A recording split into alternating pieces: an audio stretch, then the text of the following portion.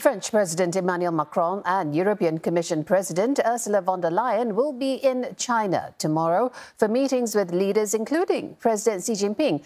And they have a packed agenda: trade and Taiwan, the Ukraine war and the global fight against climate change. Ross Cullen gets us all set up for the high-level talks.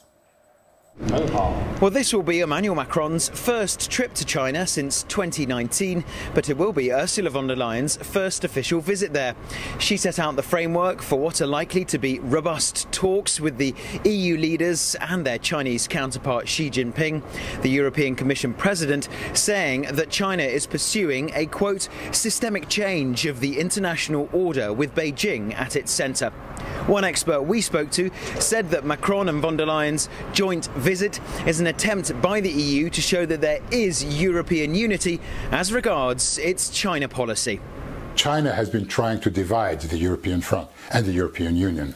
So what I think is that they're going to try to present a united front to show that Europe is itself a great power, and that as a great power it has its own foreign policy and its policy towards China.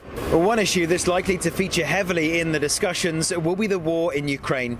President Xi travelled to Moscow last month for talks with President Putin, underlining what both sides describe as a friendship with no limits.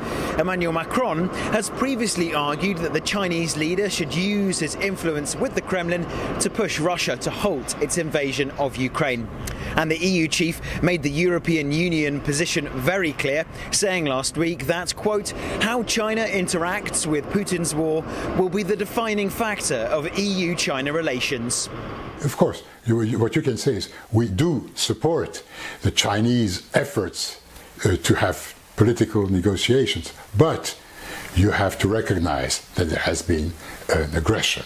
So this I think will be in the essence of the talks. The two leaders are likely to try to find some common ground with Beijing, with the EU chief signalling last month that some areas of possible alignment could be on dealing with climate change, protecting biodiversity, reducing plastic use and increasing renewable energy output, with Ms von der Leyen saying that China has been an active player in global environmental policy.